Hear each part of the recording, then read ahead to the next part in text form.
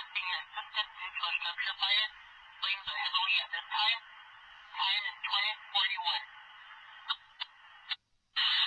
The old laundromat on Riverside Drive between the Santa Clara Hotel Casino and the old Arrow Motel burnt on March 15th, 2017 in a powerful fire that consumed the entire roof, resulting in its falling in. All right, Greg, this is all your baby right here. All right. Okay? That's it.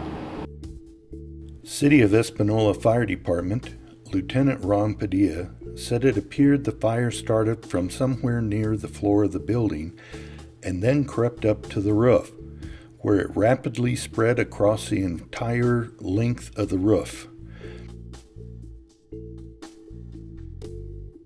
During the laundromat fire, one small explosion startled firefighters, although it was believed to have been caused by an electrical power transformer.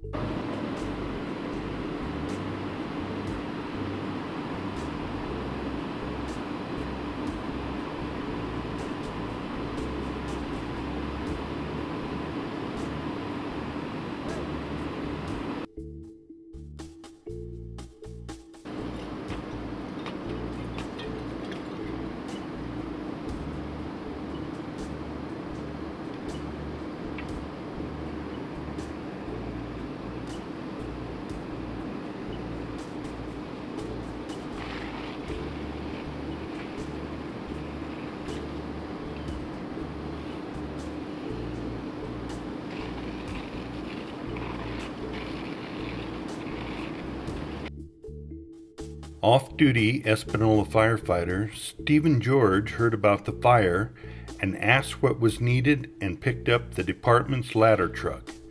The truck has a 75-foot ladder on top of it, as well as a directional nozzle, which puts out large quantities of water.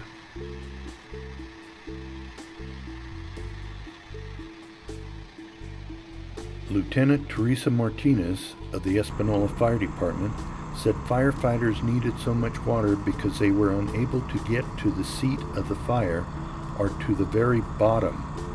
Because the fire was so hot and the building was unstable, it had to be fought from the top down. She said it was very hard to put out. Everybody worked well together, and there was a super fast response from the agencies we requested.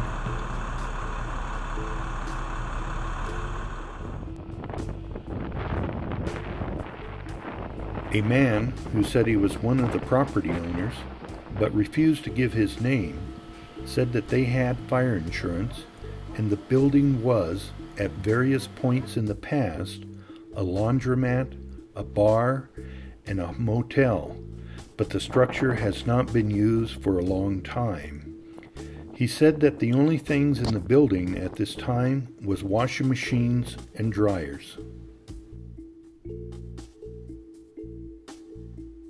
There is no word yet from the New Mexico State Fire Marshal's office, who is investigating the cause of the fire.